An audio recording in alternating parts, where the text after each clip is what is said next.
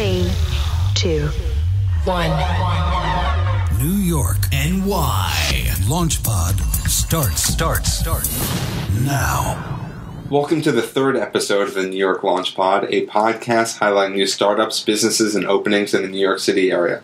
I'm Hal Coopersmith, and stepping onto the LaunchPod is Bari Musacchio and Matthew Gray, the owner and general manager of one of my favorite places to eat, Baz Bagel, located in Nolita. Welcome to the podcast, Bari and Matthew. Hi, Hal. We're so happy to be here. Thanks for having us. So what is Baz Bagel in your own words? Baz Bagel is a neighborhood restaurant and bagel shop. We do all of our bagels in-house. We hand roll them and bake them in the traditional New York way. We also have a little diner, and we're just trying to be a nice part of a historic neighborhood that has a lot of old residents and new residents and really be part of the framework. So you mentioned bagels are a big part of your business. It's actually in the name. What is a New York style bagel for people who don't know? I mean, there's a huge history in New York style bagels, right? So it's about how you make the bagel, which comes from a hand rolling aspect. So every bagel that we make in the store is hand rolled by one roller. The bagels are made with malt, which is a traditional ingredient for New York style bagels. And after that, you kettle boil them, you bake them, then they're served. So it creates a really nice traditional taste and flavor and crunch to the bagel. And how did you come up with the recipe for the bagel? Well, bagel making kind of was like a hobby that I had. I was always working in Italian restaurants and just kind of had a natural love of bagels. So I staged, which is kind of like a little internship that you would do in a bakery. So I did one in a bagel bakery just kind of to see, in the event that I ever open a bagel store, what it would be like. Also took like a small bread baking class, specializing in bagels at French Culinary Institute.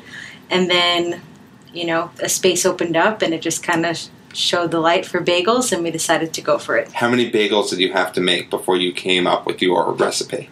1 million. I don't know, the number was quite large, because you're deciding the size of the bagel, the density of the bagel, the flavors of the bagel. Is it going to have salt? Is it not? How much salt is it going to have? What's the ratio that you're going to want of cream cheese and salmon on the bagel? So it kind of took a lot of trial and error, but finally we were able to come up with the exact bagel that we wanted to work with. How did you come up with the name? Baz was just a nickname I had growing up as a child. I don't really know how it came about, but it was just something that, kids used to call me, my dad used to call me, and when I was opening the store, I went through so many names, and I kind of this had some family history in it. It was just a nickname I had growing up. It had some nostalgia. It had some mystery to it, and I just couldn't think of a better name for the store. So you mentioned briefly that the space just opened up. Mm-hmm. How did you come across the location? Well, I live across the street from the store, so that actually was a part of it. And we have some great neighbors down the street at a store called American Two Shot, and they passed by the store that had just opened up, and they wrote us like, hey, why don't you guys take a look at the space? I know you were looking in the neighborhood, and it's across the street from your house. So I did take a look at it, and at first I wasn't really 100% on that location. I have my eye on things in a few other areas, and once I opened the door, it just came together for me, and the way the kitchen and the layout, and I just all of a sudden just saw like a beautiful luncheonette in there. So how long did you have the idea before you opened the restaurant? Probably about 5 years. So I had taken a look at some spaces before my last semi-long-term job before then, and thought that's when I was going to open the bagel store. I was ready to go. I was offered a job at Ruby Rosa Restaurant to be their general manager, which is an offer I really couldn't refuse. And I did that for about 4 years, and then did the bagel concept afterwards. So what did you do to prepare for that 5 years? I opened up a restaurant from scratch from a construction site. They had just signed the lease, and they literally needed everything done, from choosing a designer, doing the construction, law, liquor license, everything. So I thought it was a great opportunity to learn how to open a restaurant, also on someone else's dime, but working with a family that had a lot of history in the restaurant business, and also trying to take their historic restaurant and bring it to a modern level. So it was nice to have like the values rooted in a family, but also bringing it to 2015 and how to open a business in that time period. And how did you two meet, you and Matthew? We met at Bari Musacchio Restaurant. I began working there as a server within their first year of opening, and Bari and I met. She was the general manager there, and we became fast employee manager friends at that point. Yeah, we got each other early on. So, and then, I mean, Matthew was such a great employee. He lit up the room, and, you could definitely tell there was something special there. So when I was opening up Baz, I got a wonderfully written letter from Matthew saying that he would love to be a part of the process, from the creative aspect to helping build the restaurant to, eventually running the entire restaurant. And I couldn't think of a better fit for the store. How do you divide the responsibilities between you two? I think that I usually handle more of the numbers and the logistics and the general operations, and then I'll filter what has to get done through Matthew, and he'll figure out the best way to allocate our staff and manage our kitchen team in order to meet the guidelines that are set. What's the primary food that you sell? Is it bagels? I think that we've found since our inception that bagels are the mainstay of what the customers want. I think that's what we do the best. It's what we're known for at this point. It's what everyone comes in and really wants from the store. While we sell a number of other items, bagels are really the hot seller. How many bagels do you sell in a day?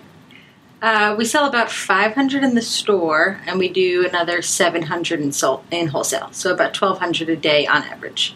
How do the sales break down between in-store versus catering? Well, it's kind of actually funny. When we open the restaurant, you just kind of think, oh, I'm opening a restaurant. Everything's going to happen inside. And what we've learned is that about 60% of our sales take place in the actual doors of the restaurant. The other 40% is food that's leaving the restaurant. So that's catering, wholesale, and then general delivery is making up 40% that's actually outside of the door. So it's been a very interesting dynamic and learning process in that, to see so much food people are wanting to consume outside of our doors as well as inside. So how far away can someone get a Baz Bagel? Anywhere. We ship all over the country. We also deliver to any of the 5 boroughs. We deliver to New Jersey, to Westchester. And we do a fair delivery price, basically the cost that it would get us to get to you and get the bagel back. We're not trying to make money off delivery. We're just trying to get you a fresh product if you'd like to have our bagel. What's the furthest place away from New York City that you sell wholesale? For wholesale right now, I'll let you know very soon, because we just got a big catalog deal. So our frozen bagels will be in a national, gourmet food catalog. So it'll be all over the country. But in terms of shipping, we've shipped to California, Nevada, New Mexico, Florida. So the bagels are definitely making their... Oh, actually, I know where the furthest place. Dubai. The bagels have been to Dubai. They went with a pilot the other day that came in, put him in his bag, and brought a bunch to my sister's first grade class in Dubai. You said that you're a neighborhood place, but you have accounts in California and Nevada. How did these people hear about you? Well, at the beginning, we were fortunate enough to get some really nice press, including a really big feature in the New York Times. And once that article came out, it kind of... it hit nationwide, so we started getting all these bagel aficionados from all over the country that wanted our bagels and would pay, top dollar to get a New York bagel sent to them. A lot of them were people that grew up in New York, moved to other areas, and were kind of craving this hometown nostalgia that we have in our bagel. So after the initial press boost, how do you keep the restaurant sustaining? We rely on our, the local neighbors. We have people that come to the restaurant 5 times a week, and, that's our bread and butter. That's our favorite customers, and they come in, buy a bagel with butter, scrambled eggs and bagels. It's just kind of the type of people that are making up, the framework and the fabric of our restaurant, and that's, how we keep it going. What percentage of your customers would you say are repeat customers? 70% are neighborhood regulars. So we're in Little Italy, Nolita, Soho. It's a very big tourist area as well. So I'd say about 30% of our early morning business is coming from, 1 or 2 time customers or tourists that are staying in a hotel nearby. They'll come 5 days a week as their, New York breakfast in the morning. And it's just really fun for us to have a tourist clientele as well, because we're becoming such a memory for them in their New York experience. So they come to us every day in the morning, then they go and visit New York, but at the end of the day, they see the Statue of Liberty once, they see Empire State Building once, but they go to Baz Bagel 5 times. That's the kind of stuff that you remember on a trip. Hanging out with our waitresses and us remembering your order, and then they send their friends there that, next time they come and visit. So it's a nice little, weird regular dynamic, although everyone's coming from all over the world. And how do they hear about you? I think a lot of it's just, walking by, word of mouth. We don't do a ton of advertising and press, so we kind of rely on just, people passing the word along. How many hours do each of you spend in the restaurant itself? As many as possible. I mean, I don't think either of us count our hours that we do in a week. We just are there until the job is done. And for us, we have a lot of fun doing the job. It's the first year of a new business. We're growing it. We're seeing it prosper. We're having a fun time doing it. We're meeting new people. We're expanding a business. And so I have no idea how many hours we put in. No idea. What's the toughest part of being in the restaurant business? I think relying on other people. Matthew and I are fortunate to be able to depend on each other so much. But, you're dealing with staff, you're dealing with vendors, you're dealing with contractors, other accounts, wholesale accounts, and having to be able to, even if you're prepared 100% at the beginning of the day, that doesn't mean all the pieces of the puzzle are prepared.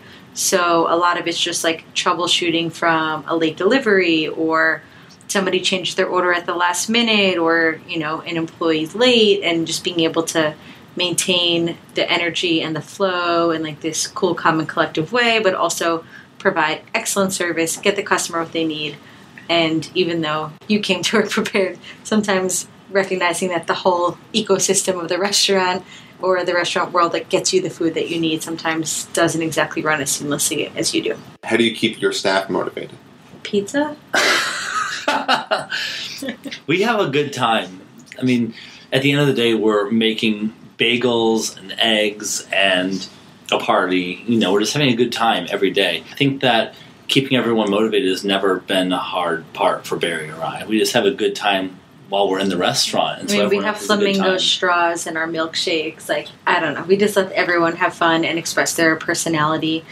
There's definitely the steps of service that we follow, but we let people do it in their own way and express their own personality. The uniform, we wear old school white shirts on the top, but everyone can wear whatever they want underneath it. So I think that's kind of fun for the girls to be able to, and the guys, to be able to show a little bit of their personality through there. And everyone can just be themselves at Baz. Well, that's one of the things I wanted to talk about. The design inside of Baz Bagel is fantastic. How do you come up with that?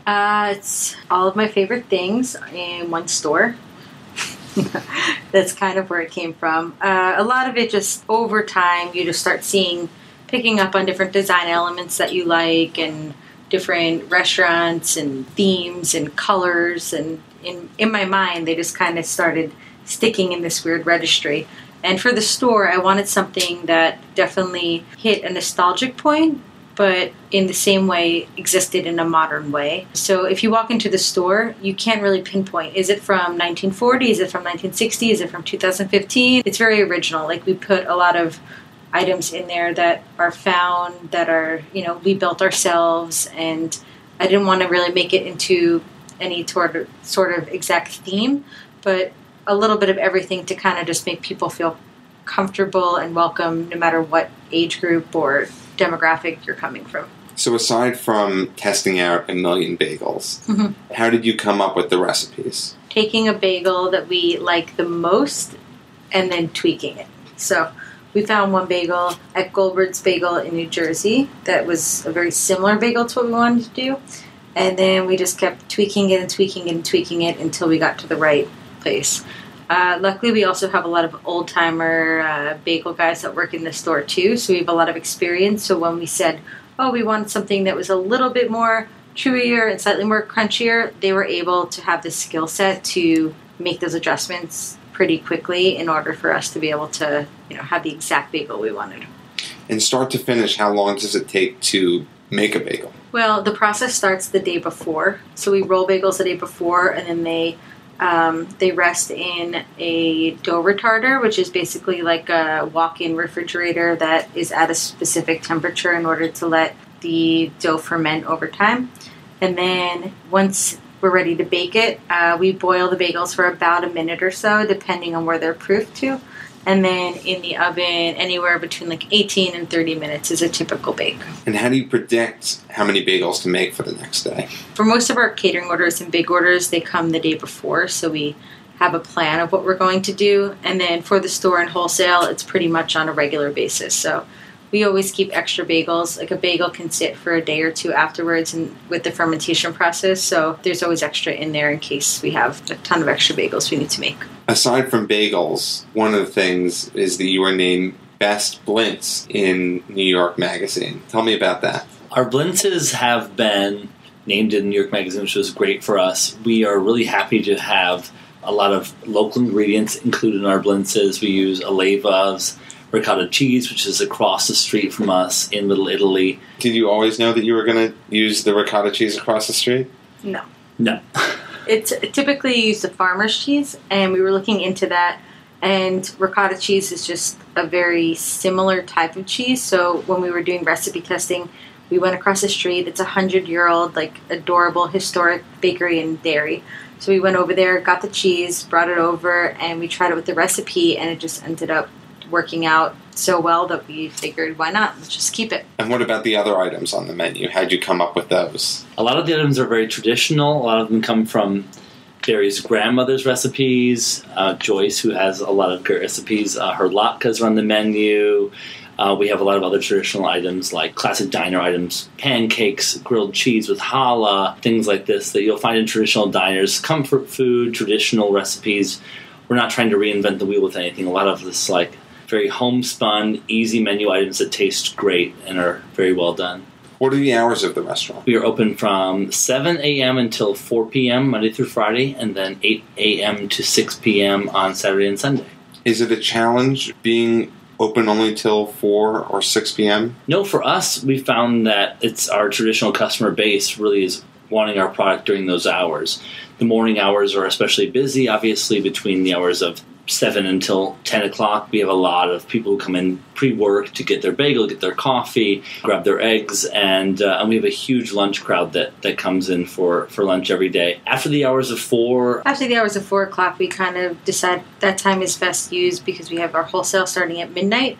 So we start rolling bagels for the next day, and the volume is so high, and we are a tiny neighborhood restaurant. You know, we pay rent 24 hours a day. So 4 p.m. starts, we start preparing for the next day and getting things ready. Is rent your biggest expense? Rent is our biggest expense, and then labor is also a huge expense for us. In the bagel world, you have very specialized positions. So you can't just say, oh, the dishwasher will roll the bagels when he's not washing dishes, and, you know, the baker will just cook eggs when he's not baking bagels. It doesn't really work like that. We're working with a very, very old traditional way of doing these things. So there's a limited amount of talent that can actually hand roll a bagel, that can bake a bagel in our way. So we have to keep people in kind of specialized roles, which makes labor and rent our biggest challenge. Tell me about Baz Bingo. Baz Bingo is a special event that we throw every other Wednesday at the restaurant. And it is just a fun, all-out event for people to come to from the neighborhood or from anywhere in the city or otherwise. And it's not only bingo, but it's a fun event full of music and mayhem for everyone. We also serve a lot of our diner classics that evening, a lot of our most specialty items from the menu. Do you guys have any plans to expand? I think expansion is like a very tricky thing, especially when it comes to new restaurants in New York right now. People are opening the doors, and 6 months later they have 3 locations and this, that, a food court. For us, we're really harboring a neighborhood business. We want to be part of a neighborhood. We want to be a restaurant that's of the area, of the location, and that's kind of why we opened the store. We didn't open the store with the framework to have 12 of them or become like the Chipotle of bagels. We opened it so we can have a relationship with the people in the neighborhood. And definitely expansion is something that we can do.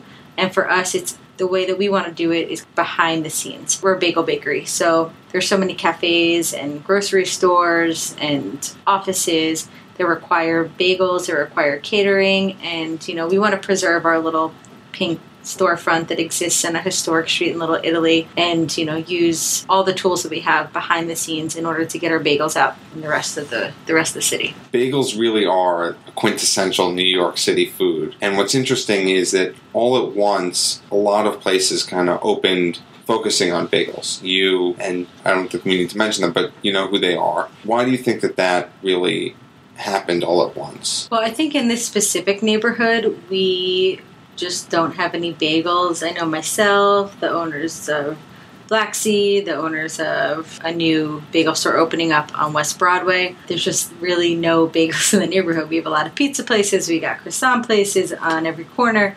We just don't have bagels. So I just think it was it was inevitable that people were going to decide to open bagel stores. And I think it was just a happy coincidence that so many opened at the same time, that we were able to, feed off each other's press, and also allowed the customer to try so many different styles of bagels at the same time. You sell yourself as a neighborhood place, but to me you're really a destination. How do people get to you, and how do people learn more about Baz Bagel?